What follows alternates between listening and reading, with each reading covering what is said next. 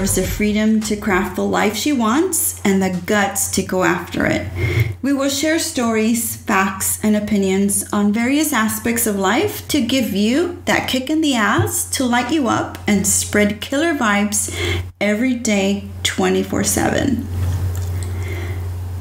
Today, we're talking about work-life expectations between millennial women and Gen X women. Obviously, you all know me. I'm a Gen Xer. But today I have a really special guest, and she's a beautiful, beautiful woman, a millennial. And her name is Deissy Ayala. And she has her own podcast, by the way. And her podcast is Life is Full of Daisy's podcast. So please go over there and follow her and subscribe to her. How are you today, Deissy? I'm well. How are you? I'm great. I'm so grateful to have you here today because, you know, our conversation about millennials and Gen Xers has been going back and forth. You know, my producer Arlo and I have been talking about this conversation for a while, and just differences between the women. Even though there's just maybe a few years in the gap, there's a lot of I guess intrinsic motivations that are different between millennials and Gen Xers. So, your podcast is called Life is Full of Daisies. It's a place for modern millennials to encourage and inspire one another, where you talk about all things life and how to be the best version of ourselves. Yes. I love that. I love, love, love that. But today we're going to be talking a little bit about Gen X and millennial women and how our work-life expectations are different. I think we've been having a little bit of a podcast, a little bit about how we see things different. Maybe we have expectations that are a little bit different, but also there's a lot of commonalities. So we're going to talk a little bit about that. And I love, love, love that we can be free and open about it. Gen X, in case my listeners don't know and they're wondering, I don't know if I'm a Gen Xer. So Gen X is someone that's born between 1961 and 1980. They're roughly 59 to 40 years old. They're called America's middle child. Oh. So if we know anything about middle children, they're ignored all the time. Y'all are asking for attention. Yes. I have my brothers and my sisters are middle kids, and they're always like the middle kid for sure. Because you're born between two big generations. You know, the boomers and the millennials, which are huge. We tend to be politically moderate, but personally independent. I myself was born in 1975, so I kind of hold the ideals of the Gen Xer because I'm very much about work before life. But that was me maybe, I guess, 20 years ago, and that's how I live my life. Like, work was everything to me. The older I get, Deissy, the more I become less about work and more about life. You're becoming a millennial. I think so. I'm getting infected by the millennial bug. Whoever that's infecting me, it's contagious, and I'm feeling it, I'm getting it. But I do feel that way, but that's how I was brought up, you know? College for me was a continuum. You graduate from high school, you go to college. There's no breaks in between. You go all full. So it's a continuum. There's no breaks. And for our motto, I think my motto was you work, work, work, save, save, save. Work, work, work, save, save, save. You don't live life until you finally feel like you've saved enough money, and then you go on and live life. You know, Gen Xers have Madonna. Well, yeah. Yeah. I love Madonna too. Madonna. She was our girl, 1980s, Nirvana. I was brought up with Dr. Dre, Tupac, Biggie, you know, all of those things. Now, let's talk a little bit about millennials. And I want you to pay attention to this because I want you to tell me if this fits the paradigm of a millennial. Okay. So, they're born between 1981 and 2000. They're roughly between 39, 20 years old. They're the most educated of the last generations, but they don't earn as much money as their predecessors. I would agree with that. Yeah. They lean left politically, and they're more tech savvy. Yes. For sure. For sure. hello to my beautiful millennial producer.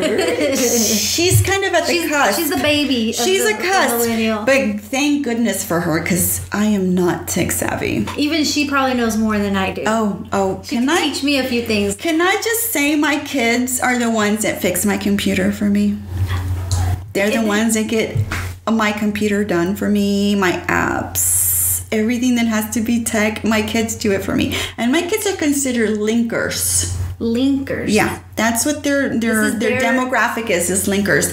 So my oldest is a 2003, and he's considered a linker. Yeah, that's what they're called. They're linkers because they were born linked to the internet. Oh, that makes sense. Yeah. It's going to be interesting to watch them grow up and see how they are. So it's interesting raising them. With the social, Yeah, as a Gen Xer, raising kids that are linkers and so heavy on the Instagram, the Snapchat, and now the TikTok. My husband calls it the crack talk because it's like a crack for them. And really they're on it all day, every day. I mean, we're all about convenience. And when you have things that are, 60-second long or video. Delay, no, you want it now. Yeah. We don't like the delayed gratification anymore. No. Which makes me worried because it's like we don't know how to be patient. Yeah. I know that's another thing that millennials, or a stigma that we have, is that we're not patient and this and that. And we don't know what that is. We want things now, or we want those promotions now. Yeah. So do you see some of those things ring true for you in terms of how these facts play out? I would say yes, more so, but I also have a different upbringing than what most would probably have. Growing up in a small town on a cattle ranch is definitely going to bring you up with a different mindset, but I would generally say that I one thing for millennials is that we have really high expectations of everything, even our careers and whatnot. We tend to be not as patient in waiting for working really hard and knowing that in a few years, 5-6 years, that you can get there. We want it in a year. Yeah. And it's like you have to understand that you have to be patient to get there. Like you're like Gen Xers. Yeah. Y'all I think that's the difference. And I think one thing that we knew as we were growing up, my husband and I are both Gen Xers, we had that mentality that you work for years. Like we went and I think we were married pretty young. We were 25 and 23, but we were at that point where we knew as Gen Xers we were gonna work. We used to put 60-70 hours a week where we didn't have time. Like I would see him, literally he would come home at 6 or 7 o'clock at night and it was dinner. And it was bedtime because we just did not have time for each other. It was just consumed by work. I don't know if that's a Gen Xer mentality, but I know that we were brought up to think that you work, you save your money, and then in the future, maybe 20 years down the line, you enjoy it. My employees, as I was a boss, and they were millennials or Gen Zers, they didn't see things that way. For them, when they came in and negotiated with me and they said, yeah, I want to work with you, but I need to have a life. We are definitely about a work-life balance, but I think it depends on what age of the millennial you're talking to, because I know when I was younger, and a lot of my friends that are in their mid-30s now, we focused a lot on our career, and we did, go for it. But again, we also came out, graduating in 2008. Yeah. And there was a recession going on. We went through 9/11. All these things happened that we weren't necessarily making as much as like Gen Xers probably made coming out of college. And so we had to catch up. And then we also had, for some reason, I read this somewhere that we have more student debt than the previous generation. Yeah. Inflation, maybe. I read that as well. Yeah. I think that's part of the research. Yeah. And so I think that we were hindered in that aspect. But at the same time, we had all these things that were against us, and now we've had to catch up. So I personally, for a lot of my friends, like I said, we focused on our career and getting established in a sense, and then getting into our 30s, we also had to have that balance where traveling, going out with friends, that was our way to relieve ourselves from working. We didn't work. I don't think I've ever the worked. 9-to-5 mentality. Yeah, and I think for your generation, some of the boomer mentality was also installed because you were raised by boomers. Yeah, we were raised by boomers, so that was definitely not only that, but we were raised by immigrant boomers, which is a whole other ball game. Which my parents are immigrant boomers, by the way, y'all. So they raised us to be super careful with money. Like, you pay cash. Like, my parents said credit cards were the devil. You have cash, you pay for it cash. You put as much money as you can in the bank account. If you buy a house, you stay in that house 20, 30 years. You don't move. You just stay there. If you buy a car, you better pay for it cash. Like, there's so many different mentalities of how boomers can be influences on any of us, not just Gen Xers, but millennials. Oh yeah, right? no, my dad had the same mentality. He's like, you got to save, and da-da-da. But for some reason, I think the millennial, like, because going to college exposes you to other mentalities and thoughts that I saw. Oh, well, you can travel and you can do all these things. So I'm like, well, I want to travel, and I have to find that balance of what I prioritized. Getting my career going, making the money that I wanted to make, and then traveling. That was my priority. As a millennial, what made you start thinking about things in terms of more balance? Because our topic today is like the work-life balance. How do we balance both work and life? And I think Gen Xers tend to prioritize work over life. But millennials, from what I see in anecdotal information and some research, they balance more life as opposed to work. Tell me about that. So going back, like I said, to just my core group of friends, and they're all millennials, pretty much all of them, somehow they manage to still work really hard, just like Gen Xers. But then they realized at that point that I want to still enjoy my life, because I saw my dad and how hard he worked. And I was like, I want to be able to enjoy the money, because what if I guess because we went through 9/11 and you don't know how short life could be, that could have been the pivotal shift for us, where it's like, you don't know what will happen. So you need to try to balance where, yes, you're working hard to achieve a certain, income or whatever in your job career.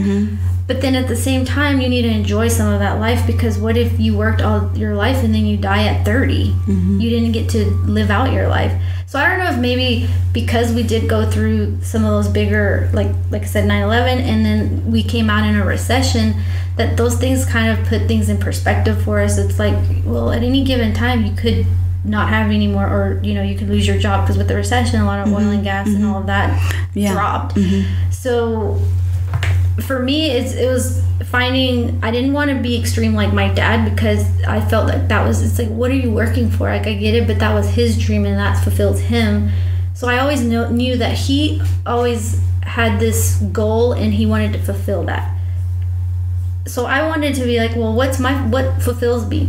And then I sat down and realized, well, traveling and having good friendships and all of that, that's what fulfilled me. I wasn't focused on getting married, and I wasn't focused on, all these other things like having kids at that time. I was focused on, yes, I wanted to make more money because I wanted to be independent on my own and financially stable on my own, because that's what my dad taught me.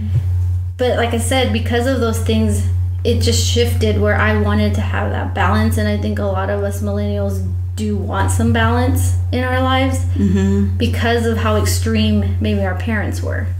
Yeah, and I think you see the older generation, or maybe, I don't know, some Gen X bosses or somebody that lives that life, and they live to work pretty much all the time. And like I said, I think that just stems from kind of like the boomers, because we still take, as millennials, we do watch Gen Xers. Yes, do we work as hard? It's a byproduct of a boomer. So, but at the same time, it's like, okay, well, what is your perception of what you want to achieve in life. Like, just because you work 60, 70 hour weeks, does that mean that we didn't work 60? A lot of times people are doing work from home, working weekends. Right. Like, so I think that's the next question that I wanted to ask you is it that important to feel a balance between what you work and how you live? Yes and no. I think in the beginning, like in your right out of college years, you just want to, if you're career oriented, you want to excel and you want to get to the highest point quicker, faster. Because like I said, we're not very patient, so we want to work hard and get there. But when you are in your late 20s, early 30s, you start to either get married, settle down. You have more of a mentality where I have to figure out how to balance these things so I can be the best at work, but I also can give the best at home. And then also social media comes into play. With social media, you see all these things and you're exposed to so much information and a certain lifestyle that you're just like, well, I want to live that lifestyle. Yeah. So then you want to start living, traveling and doing what other people are doing. Right. Which Gen Xers didn't have that exposure. No, we didn't. We didn't even see that until recently, honestly. So I think that pressure wasn't there for us at all.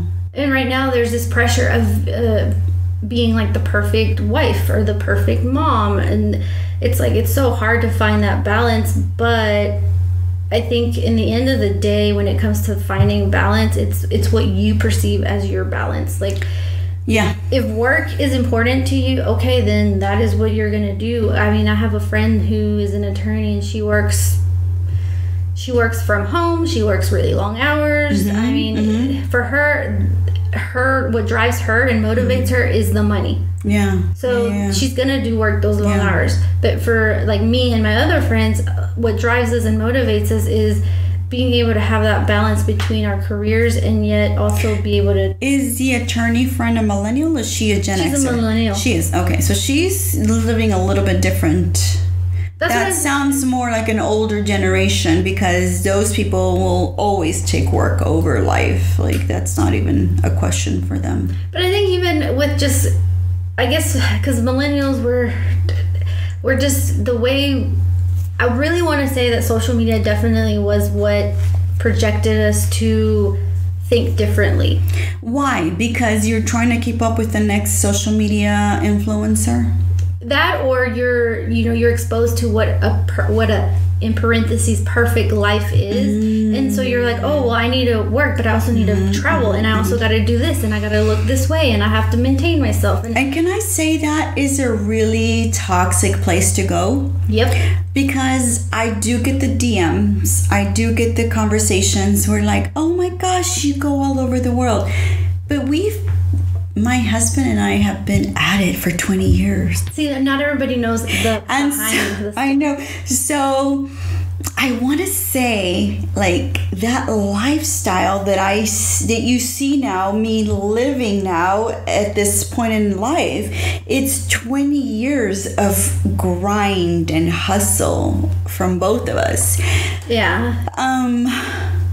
But at the same time, I think a lot of people see it as like it's aspirational. They want it. I get DMs from women and like, what do I need to do to have your life? And what do I need to do to have your husband? Oh. Yeah. Really? Oh my gosh. Yeah. And it happens in my DMs and it happens all the time. And I show them to him and he laughs about it. Because this lifestyle didn't happen but 20 years along the way. There was so much that happened between 1999 and 2019 that progressed for us to be able to get to this point. But I think what's happening is a lot of them are starting to see like, I want what she has. I want what she's got. I want that husband. I want that lifestyle. And a lot of times they don't want the man. They don't even like think about the man. They're like, I want to live her fucking life. That's the life I want. What do I need to do to have that? Yes. So social media can definitely be very toxic in that sense. But also I think as social media influencers, whether you're on a small platform or a large platform, it is also our job to show people, like, I didn't get here just by winning the lottery. I got here through hard work and perseverance, and I worked really long hours. That's why I love anybody or an influencer that like shows you the behind the scenes. They'll show you, you know, especially like the influencers that are new mommies, they will show you the mess around the house, the new moms. Like, you know how the struggle with a newborn is. I give y'all praise, because I don't know if I'll ever be able to do it. Hopefully I can, but the fact that people are being more raw and showing what it takes to get there is giving us an example. Like, you have to actually work for it. You can't expect someone to just give this to you. Sometimes I do feel like with millennials, that work ethic can be lost. And like I said, for me, it's very different because my father installed a very good work ethic in me as far as an employee and integrity and all of that, because he made us learn the value of a dollar. Gotcha. He would make us go build fences or go do certain things on his ranch. So if we wanted to buy these nice new shoes for school, he's like, okay, well, how much are they? You had to earn them. And I feel like it also may be because of how you were raised. Maybe Gen Xers have been better off, so then their kids may be a little more spoiled than, say, what they were. Which isn't necessarily their fault, but I think we need to recognize that as millennials and know, hey, I actually have to put in the work and effort. Look at what your parents, actually have a conversation with your parents and see their struggles, because then you start to respect them and they become your friends when you actually realize the struggles that they went through. And I think that's something that I definitely talked about in my book. In my book, I really say that parents need to tell their kids the struggle they went through, because the kids need to know how they achieved where they are now. And what they went through to get to that point, basically. But I think one of the things that we don't consider as generations, and we're both women, and I'm 10 years older than you, and the outlook that I have in life.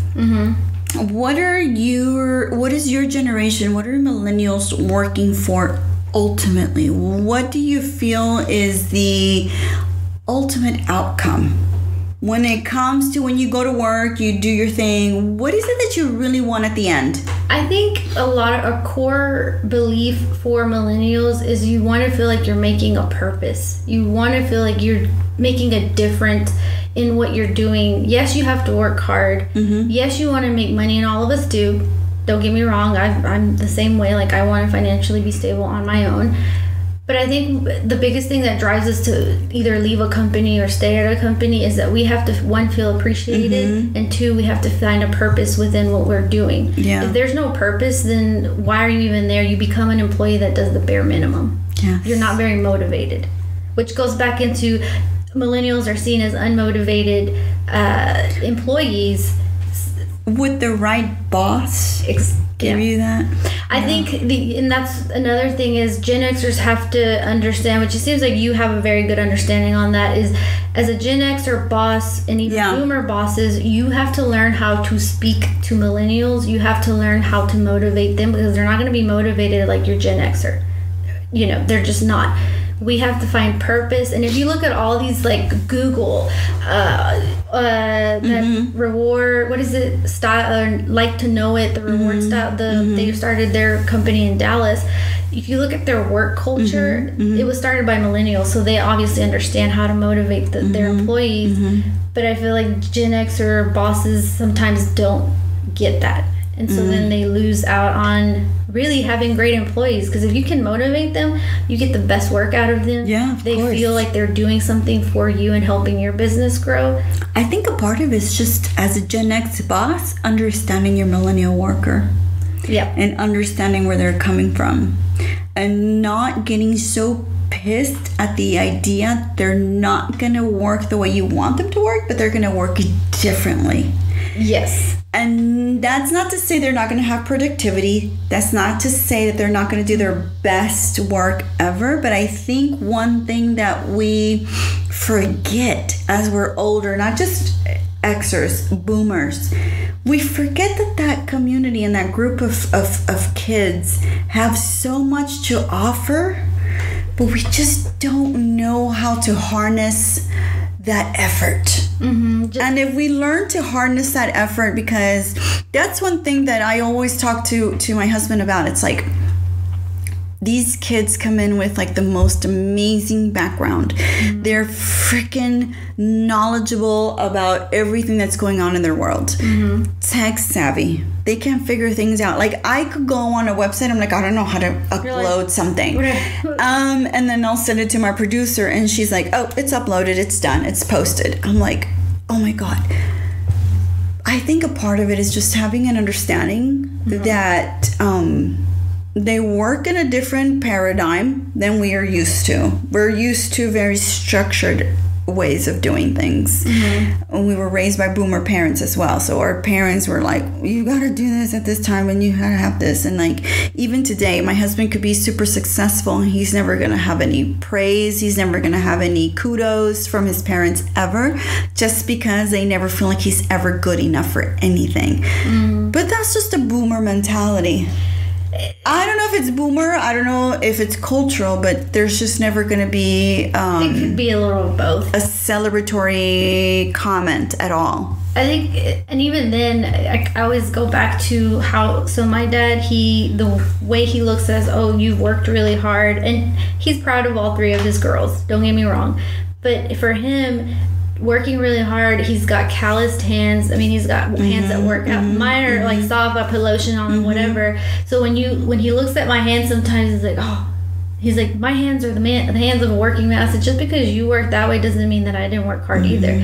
I just did it a different way. We're very progressive, and we like to be innovative. And we can have a same old problem in a corporate company, but you have to learn to value that millennials and even your Gen Zers, because they're also coming into the workforce, they look at, these are different eyes looking at from a different perspective. And we have to learn how to respect each other and know this person can teach me a lot because they're seasoned, they're tenured. They've been there. Whereas Gen Xers need to understand, wow, this kid, they're progressive.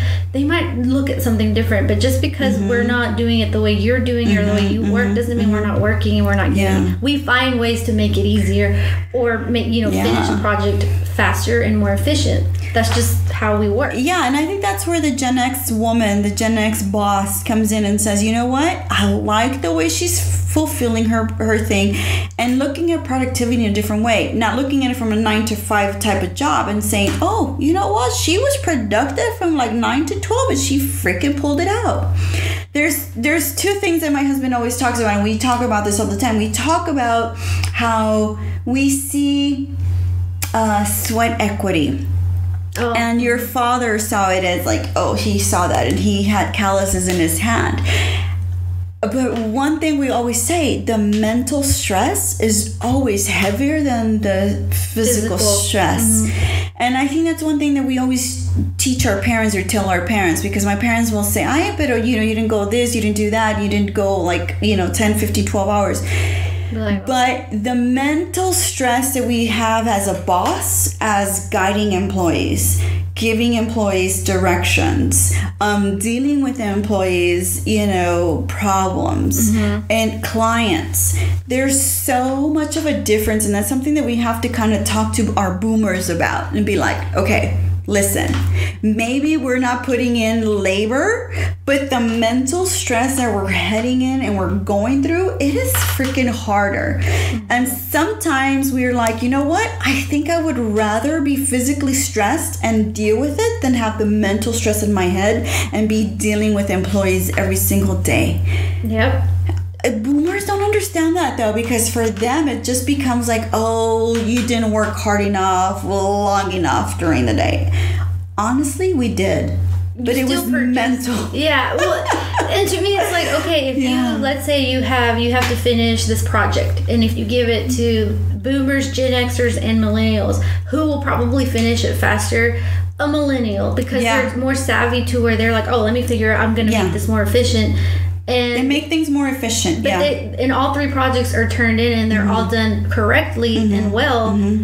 but a millennial finished it faster. We, like I said, we are just more innovative work because we want that balance. Yeah. We are going to work hard. We're going to give you that, 5 hours of work. And then we want to enjoy life and not have to like stress ourselves mentally with all these other things. And they want to be off Friday, Saturday, Sunday, having a good time, having a blast.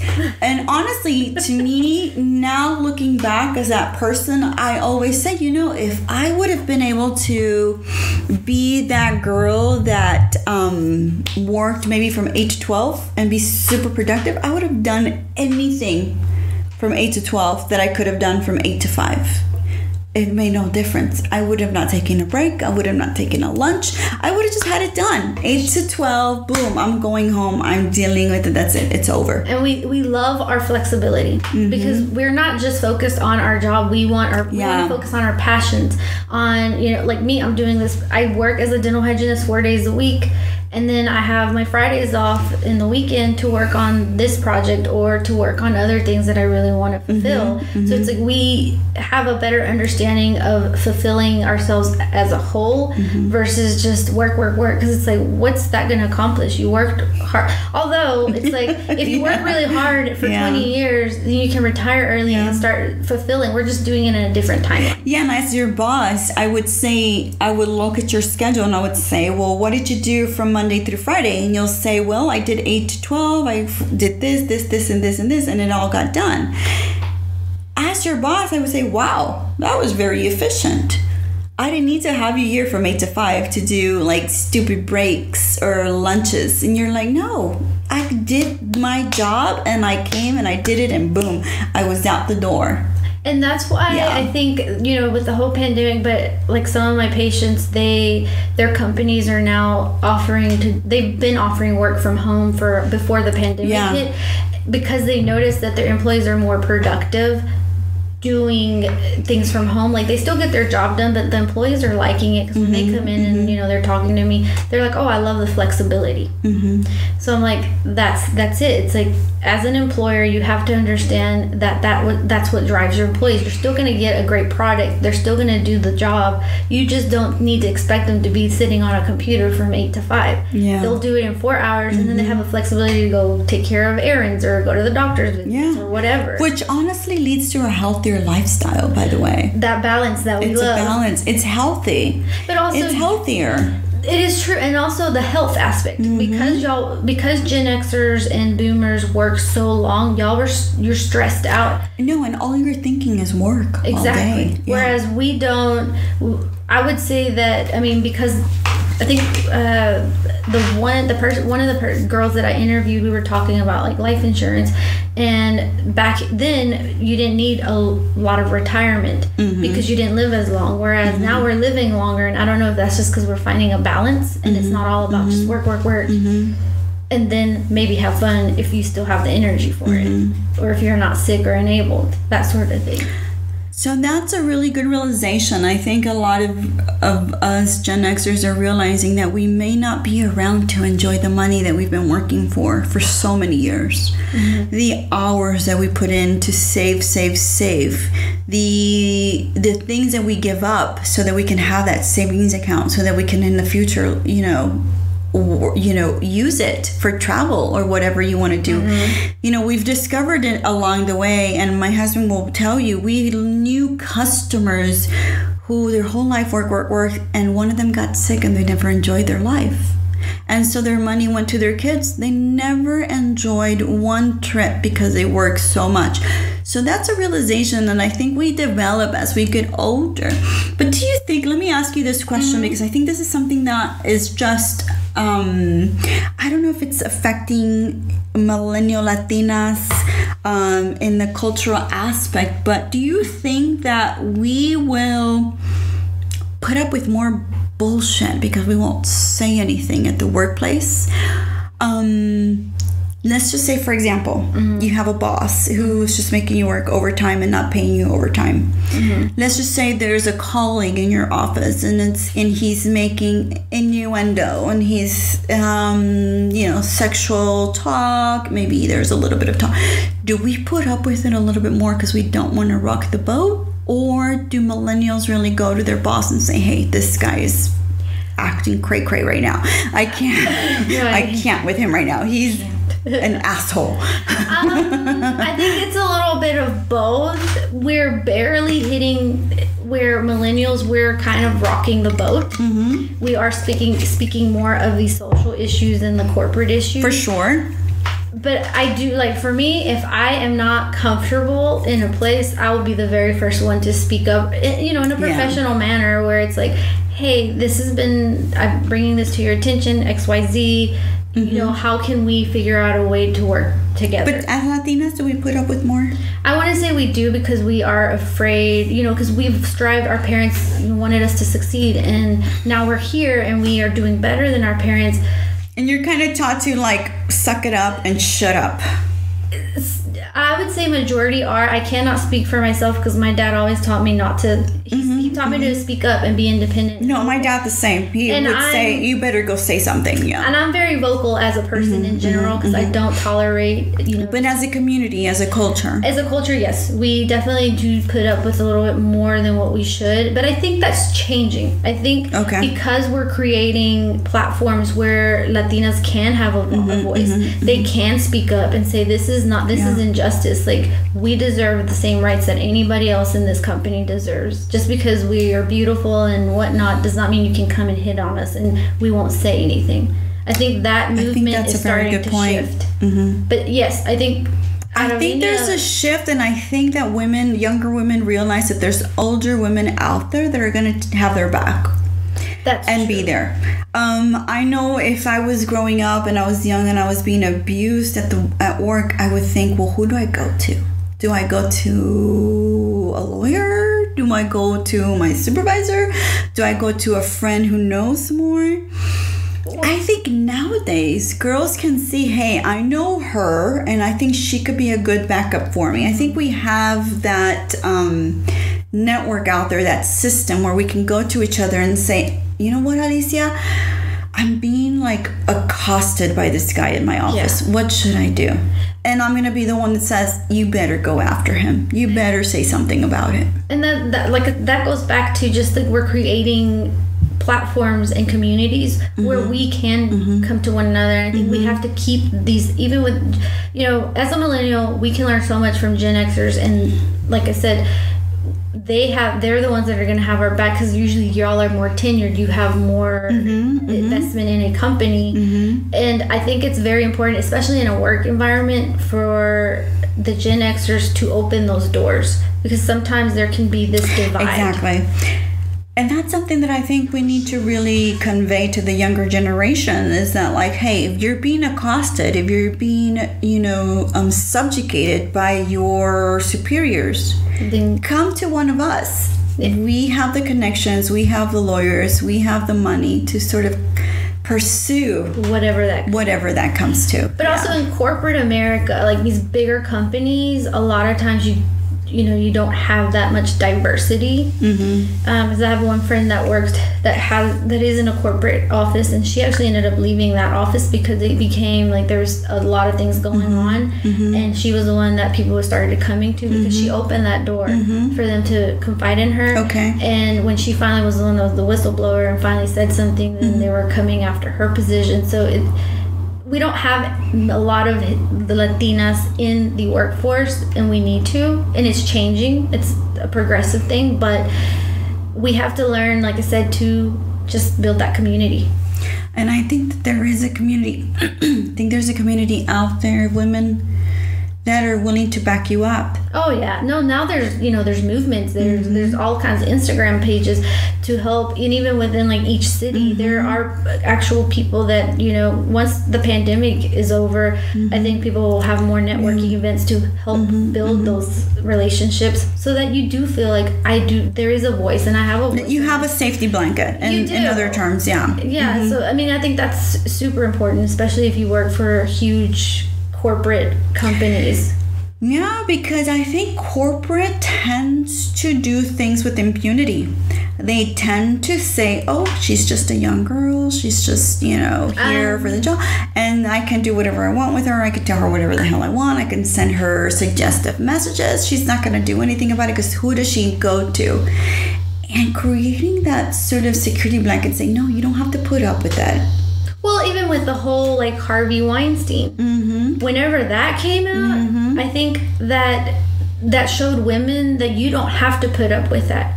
Like, just because you want to advance in your career, you want to, get ahead. Yeah. You don't have to do it that way. You do not have to take that kind of abuse from someone so that you can get ahead in your career. And that's with all women, not just one culture. It's all women across the board.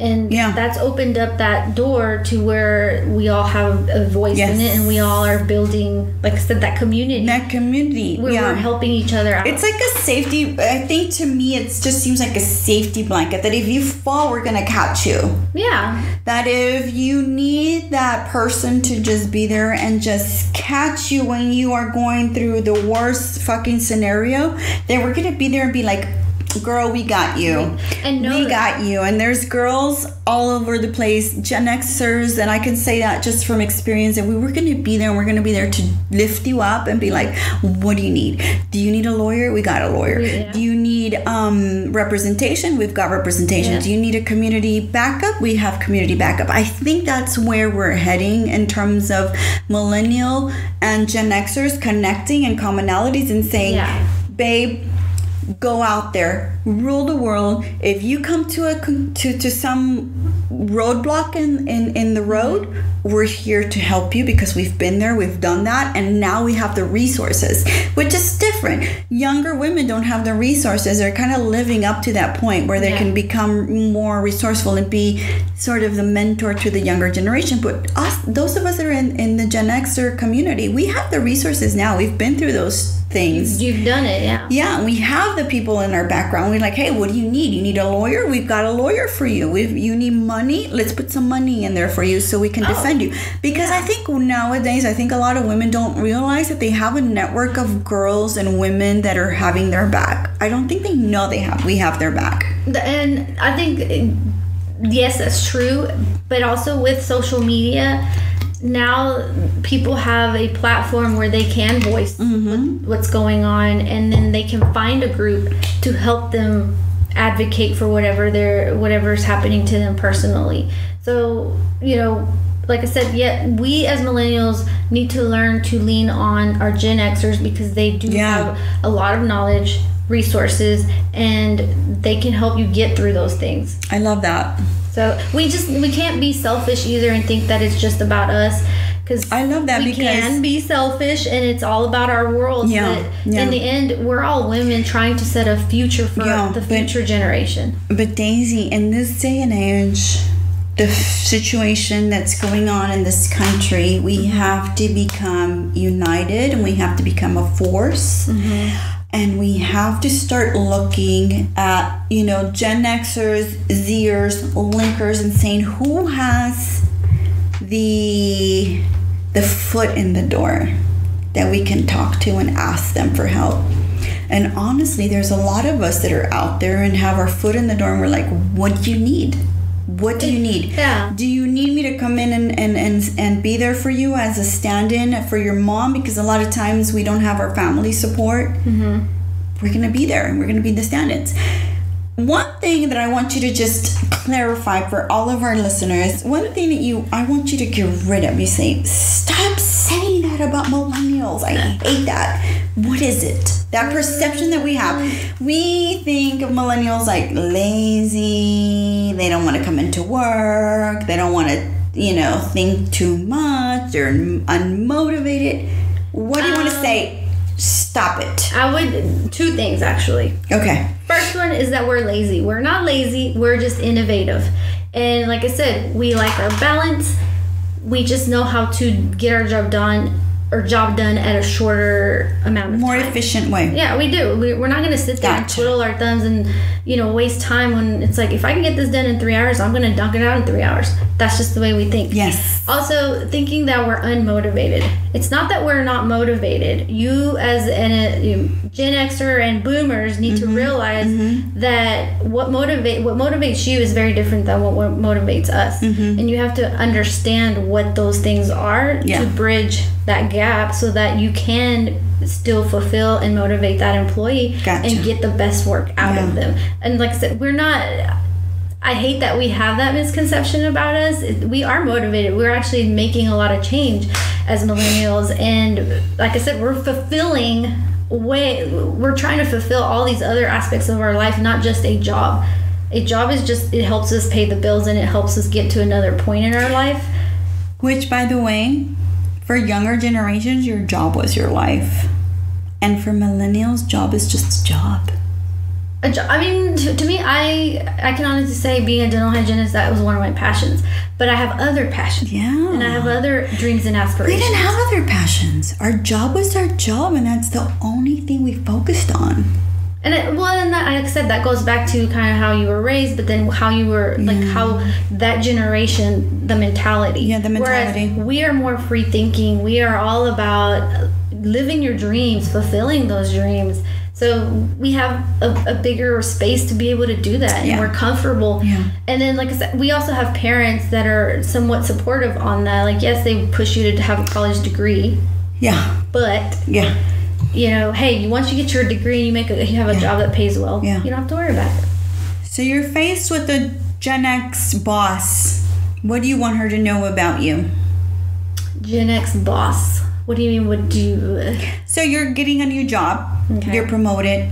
You're the director of all the ladies at the oral hygienist department.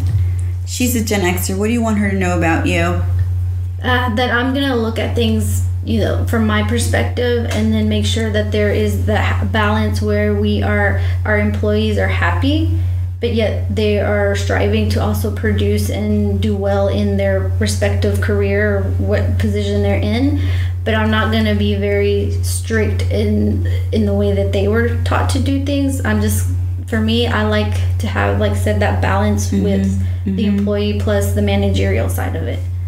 So back off. But let us be. Don't micromanage me. Like, tell me what you want. Oh, that's another thing is, as employers, like I said, as millennials, we have high expectations of a lot of things. And that's a problem because we need to also realize and take responsibility as a millennial. We need to lower those expectations, but raise your standards. And the only reason I say this is because expectations are the belief systems that you believe are going to come or not be. Whereas standards are based on facts. Like, this is what I'm willing to take as my norm. So you need to raise that. And you're not going to have those standards met 100% of the time. And that's okay. Yes. But know what you're willing to say. Okay, you know, I'm going to lay off on this, but I'm not going to lay off on the amount of money that I know I deserve as an employee, or, you know, the benefits that I deserve as an employee. That goes back to entitlement, but it goes back to just your boss knowing that you will work efficiently. You will ultimately produce the results. I'm still going to get there. You're still going to do your goals. You're still going to reach your goals. You're just not going to reach your goals the way she wants them to be reached. So just having that discussion of, like, what are you expecting? What do you want out of me? And then I'm like, okay, well, this is what I expect out of you. And I'm going to do it a little different, but you have to let me have that leverage where I can do it the way I feel like I can get it done. So, And honestly, bridging the gap means understanding each other. Understanding where you're coming from, and you understanding where I'm coming from as your boss, as the older woman, as the one that was raised to see things in a different perspective. But really bridging and coming together as finding commonalities. We both want the same result. We both want to be successful. Yes. We both want to make money. How we get there needs to be a puzzle of both of us. A little piece of you, a piece of me, and then we're gonna get there. I think that's something that I've discovered as I've become a boss in a few years. Is like, you know, she's smart. She's got it together. She's pulled it together. Ultimately, I need this done. She's got it done. Whether or not she does it on my timeline, because I have graphic designers, I have photographers, and they turn in stuff 2 weeks later. I'm like, hey, I need it by Wednesday, and they turn it in Wednesday 2 weeks later. I understand that. I'm like, okay, Wednesday for you meant 2 weeks after. I need to be more clear in what I need and what I expect. And I'm like, hey, I need your photos to be here by Friday, and that means this Friday, not 2 Fridays. Set a date and time. Yeah, you're going to get paid. Honestly, you're going to get paid the minute those photos come in. But I think it's just a matter of just being really clear about our expectations and how I work and how I see things, the way that I want things to be done. Mm-hmm. I'm not going to give up on, encouraging you to push, because I think one thing as a mentor, as an older boss, is like, I need to mentor you to be the best person you can be. And if I'm going to push you to that person and be that best worker that you can be for anybody, because you may not work for me your whole life, you're going to work for somebody else. You're going to have those skill sets. And you're going to say, hey, I worked with a boss that was intense. She wanted things done timely. She wanted things done right and, on point, period. Yes. She's going to be ready for that person. Yes, and that goes back to communication on both ends. Like, absolutely. I think that sometimes millennials are also afraid to ask or even be like, oh, you know what? I haven't found that. Really? They're very good about telling me how they want things to be. Some people that I've encountered, they're kind of afraid to ask for certain things, and I'm like, no, why? I was like, you have to clarify to know where your goal is going to be, so that both of you are on the same page and you can learn from that. It's always a learning experience, and you always have to look back at, what am I learning from this to make you a better employee? And also, you one day will also be an employer. So, yeah. And we'll have to deal with the lingers. I know. This is such a good conversation. I appreciate you, Deissy, coming in and just talking to me about this. Thank you for having me. I love just reaching out to women who are out there and doing it, not thinking about it. That's You're true. Doing it. Because thinking about it, you can think about it for years, but execution is freaking hard. It is. It took me 2 years to start my podcast, so there you go. No, yeah. For me, you know what? I only think things through because I want things to be perfect. And I've started to let go of things because perfection doesn't exist. Progress. Perfection doesn't exist. I tell myself this every single time. I want everything to be perfect. I want my social media to be perfect. I want everything to be curated. I want my life to be perfect. It's not. I'm learning. Let go of it. No, doing the podcast, and I do everything myself. Yeah. From my very first episode to my current ones, all my friends have said, they're like, you keep getting better and improving. And I was like, because I always told them, I was like, it's not gonna be perfect, I'm an amateur, but you know what, I don't care, I'm just gonna do it. I'm gonna learn along the way. And it's all about just literally pushing yourself out of those comfort zones and knowing that you're gonna mess up, but laughing about it, because even people will tell me that I said something. You have to laugh about it. Well, I had someone told me, they're like, oh, you pronounced this wrong, and you kept saying it, and I was like, I'm not from, English isn't my first language, okay? And guess what? Amazing that you're willing to have the courage to do something in your second language. I mean, how freaking amazing is that? Like, Arlette is the best writer. My producer is the best writer I know in the world, and English is her second language. Her writing is not as good as mine, and I grew up with English, but her writing is fantastic. And I said, I've never known somebody to write as good as this girl, and English is her second language, by the way. Anyways, I'm so grateful to have you. You have been nothing but amazing and phenomenal and wonderful, and I've gotten to know you. I'm grateful for Vanessa that connected us, because she knew you guys needed to get together. You guys are a match. Next thing I want to do with you is something that I told her I wanted to do, is I wanted to do a makeover. Oh. Because I'm looking for single girls that want to do a makeover for their dates. Oh, okay. Because I know what you need to be wearing and dressing when you go on a date with a guy. Oh, okay, then let's... Are you there? I'm there. I'm committed to it. We got to just find a guy to go on a date with. No. We'll find a guy. But I need to dress you for that date. Okay, I'll let you dress because I have a way of packaging it, where the guy just swoons and just cannot get enough of you. Oh, well, hey, I'm game for that. I'm just saying. That would be, hey, we all need help. Obviously, I'm still single, so obviously I need some help. No. Not that you need help. You just need to be enhanced a little bit. Yeah, that's right. Just a little enhancement. We're not going to be so conservative anymore. We're going to let it a little bit out. What do you use? Like, do you use like your cloth or my yeah, closet? My clothes, or your clothes, your clothes or my clothes. It's all the same. Okay. It's about the personality. Okay. And I have all I'm all over the place. I know, but if you're looking for a certain type of man, this is just my thinking. If you're looking for a certain type of guy, you have to dress a certain type of way. Because they're all about looks. Women are about what they hear. Yes. But that's not to say they're not all about the head. No, they are. But they're very visual. Visual. They're very visual. It's like what intrigues them in the initial state. Yeah. If you looked at my Instagram account, you'll see that I'm very sensual, very sexy, but I'm never showing any part of my body. Yeah. No, I'm open to it. Okay. Let's do it. Yes. That's the next one. Thank you so much. I appreciate you, Daisy. No, thank you for having me. I loved this conversation. It was great. I loved it. Bye, guys. Y'all have an amazing week. Thanks. Thank you so much, everybody. I appreciate you guys. Come back. Tell us what you think. Subscribe. Give us your feedback. I really want to know what you're thinking. See you next time.